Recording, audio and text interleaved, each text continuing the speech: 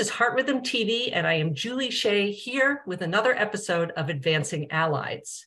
We're excited to share a new series this year entitled AP Spotlight.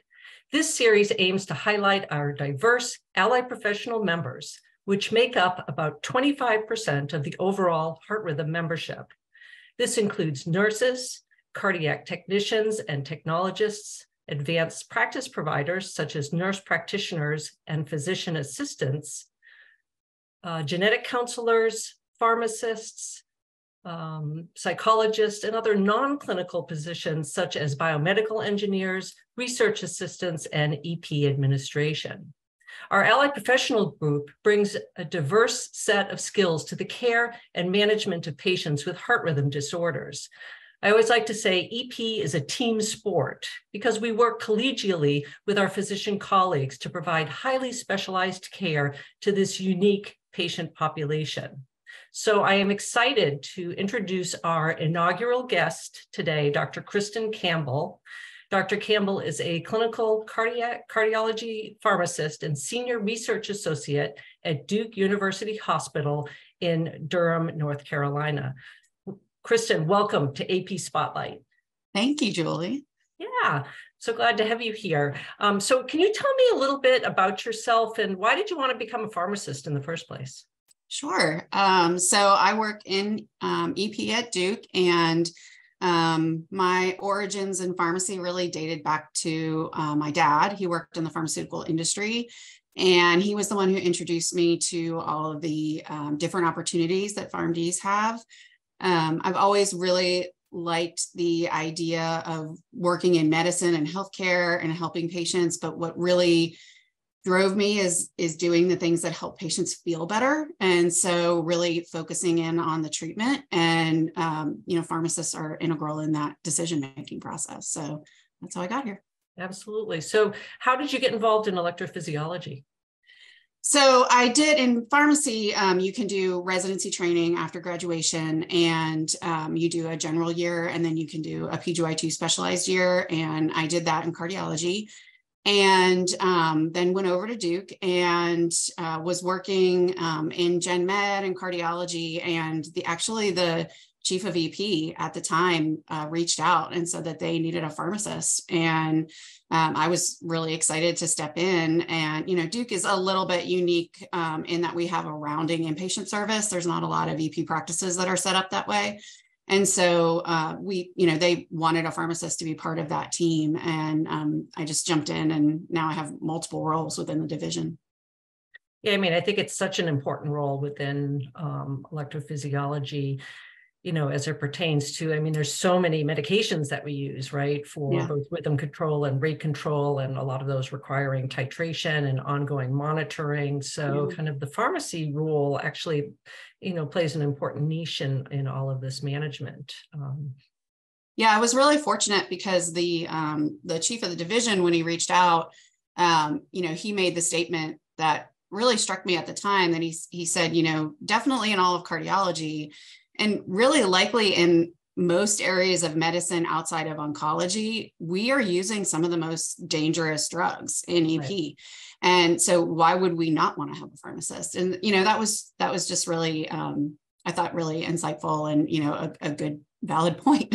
No, absolutely. Like our long QT patients, they just have to worry about what they're getting exposed to, exactly. Antibiotic prescriptions from their primaries, no harm intended, but, right. Having somebody that's kind of overseeing that, I think is very important.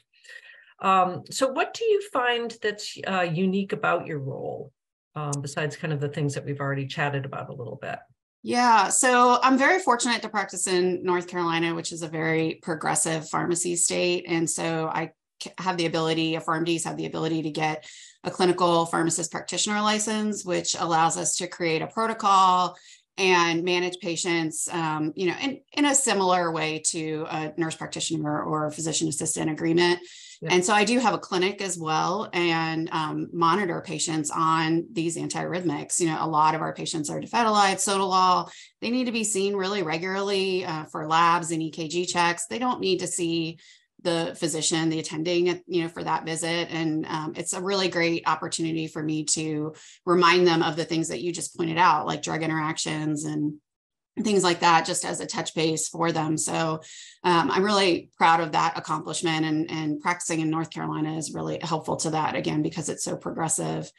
And then just working on the inpatient side, I've had a great opportunity of being a liaison for our EP lab and helping to make sure that our patients that are getting procedures are safe. So, anticoagulation policies, all different types of things to promote safety in that area.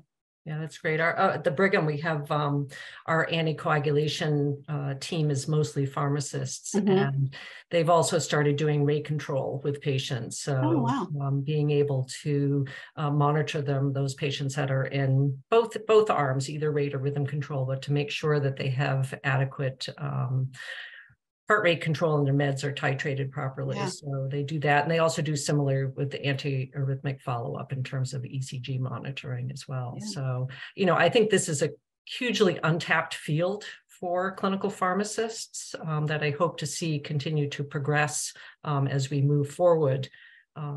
Certainly the work environment that we're in now, kind of post-COVID, if we're really actually ever going to be post-COVID, right. But it's really changed the landscape of how we manage patients. So for sure. It's super, super exciting, I think. So what other benefits do you think specialized pharmacists provide to EP care?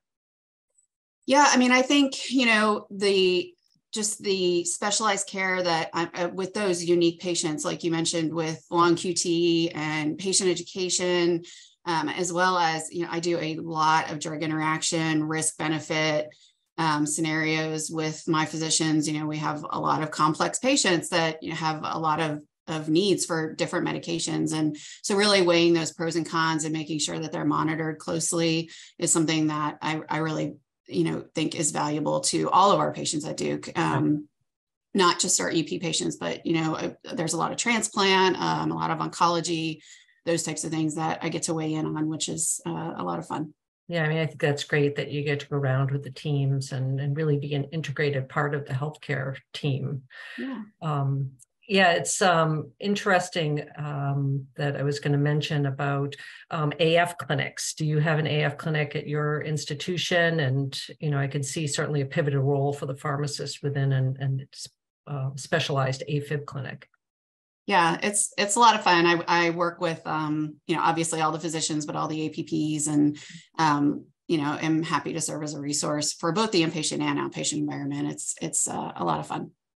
That's great. Well, Kristen, thank you so much for joining me this evening as our inaugural guest of AP Spotlight. Yeah. And I appreciate your time. And we thank our listeners for joining us as well. And please check out our YouTube channel for more AP Spotlight updates. Thank you so much.